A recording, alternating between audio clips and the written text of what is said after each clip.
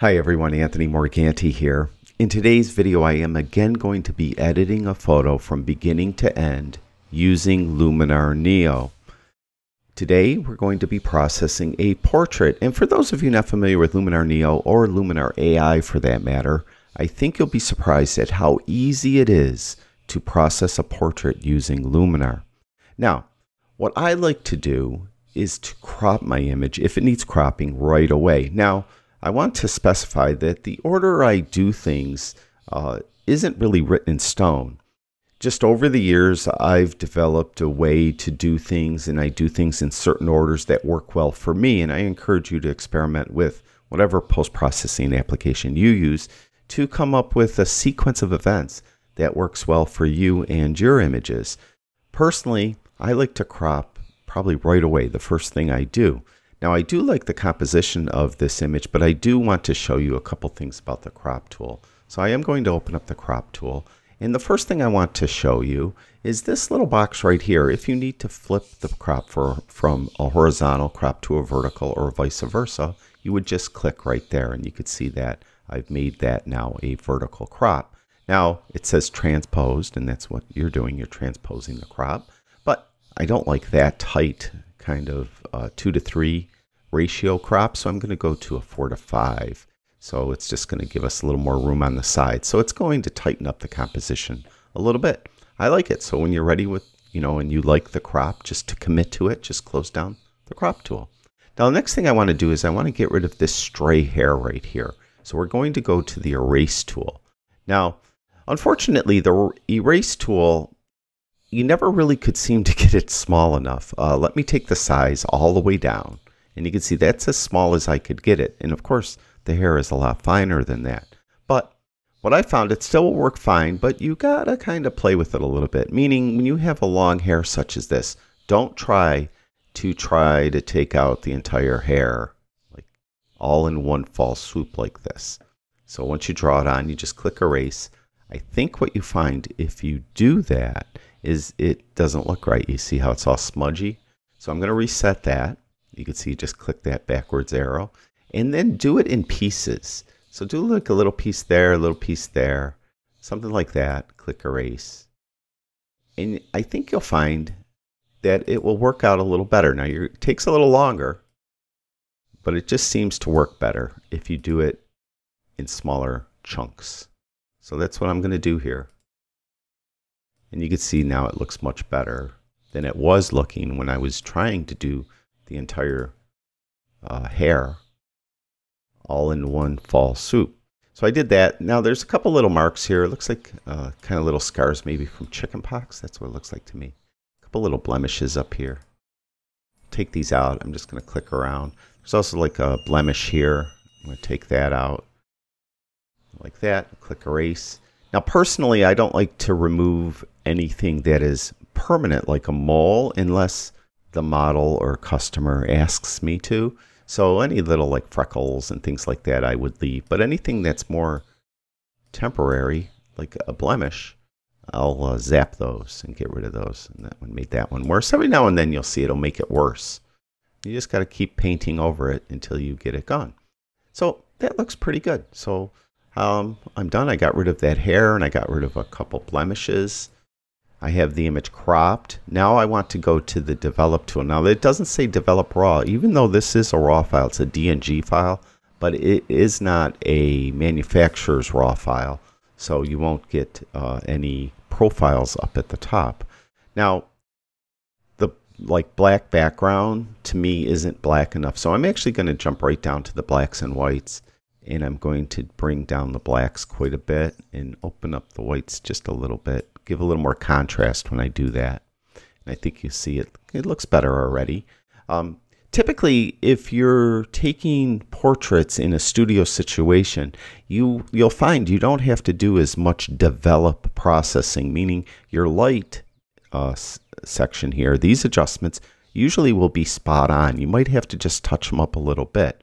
But usually you just have to come in and do the whites and blacks, particularly if you have a black background or if you have a white background.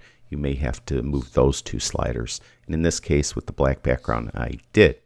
So that is that. I'm not too concerned with her kind of flyaway hair, because she has her hair pulled back, that kind of looks natural to me. I don't think that's a problem at all. I just wanted to get rid of that hair that was on her face. So far so good.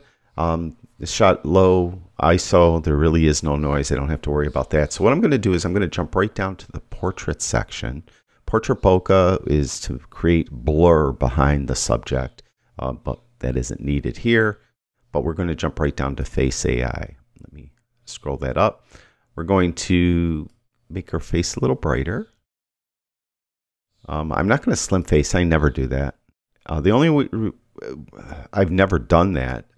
The only reason, though, I may want to do that is if I used a wide-angle lens and I was really close to the subject and it distorted their features, I might move the slim face to try to compensate for that wide-angle lens, but I've never had to do that. Let's go to eyes. Iris visibility is already set at 80. I'm not going to replace her irises with another one. You can see you could like go to a blue iris. Kind of looks silly, doesn't it? A green. But I'm going to stay with the original. I think she has nice eyes. It looks good. We will add a flare. You could see when I add the flare, it just adds kind of a light at the bottom, as though you had a fill light down here at the bottom, or a reflector or something. Just to add a little light to her eyes. I'm not going to enlarge her eyes, although at times I have.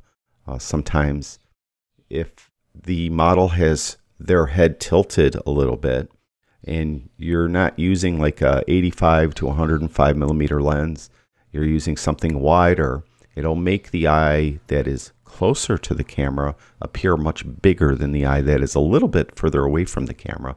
So sometimes you have to move in large eyes to compensate for that. Whitening, we'll whiten them up. We don't want to go too crazy, right? Just a little bit.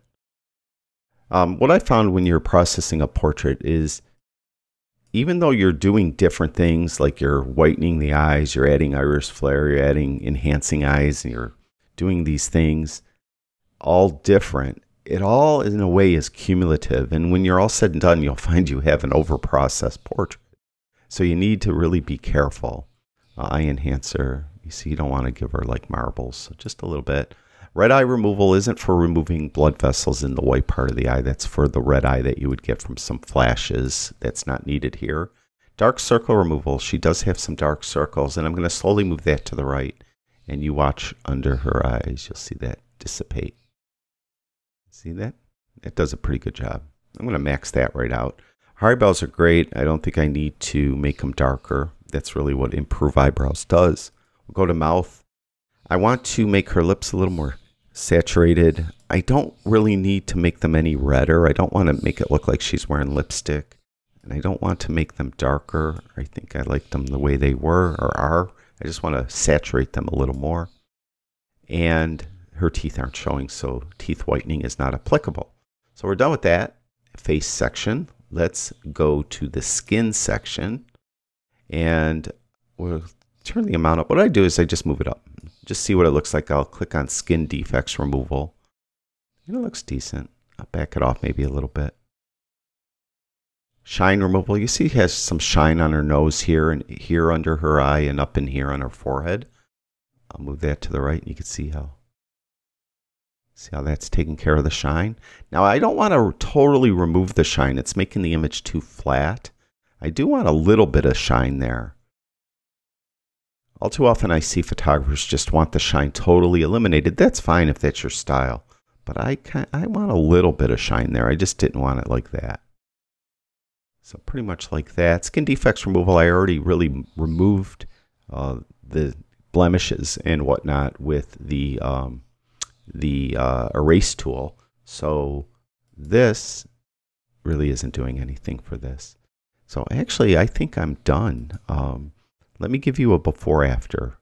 I think you'll be surprised how different it looks. There's before and there is after. There's before and there is after. Now what I would strongly recommend you do is do what I do. Walk away from your computer for a while and let your eyes rest and your brain reset. Then come back and look at the image and you'll probably see something jump out at you that you over processed. Like right away when I did the before after, I think I overdid her irises. Her irises look maybe a little bit overdone. I'm going to leave them like that for now, but that may be overdone, so I'd walk away. What you most often don't want to do, unless you're doing an advertising campaign for like Chanel perfume or something like that, you don't want to misrepresent the person. You want to make them look their best, as though they had a $100, $500 an hour makeup artist doing their makeup, but you don't want to make them look like they're somebody else. That's at least the way I go about doing it, and it's worked well that way for me. So I think that looks pretty good. One more time. There's before, and there is after. Before and after. That's it. That's how I go about processing a portrait using Luminar Neo. Again, this is a short video series I'm doing where I'm going to be processing different types of images using Luminar Neo, and hopefully throughout the whole series you'll be able to see several of the tools and how I go about using them and how I go about processing images in various situations. Thank you, everyone who watches my videos. I really do appreciate it. Talk to you guys soon.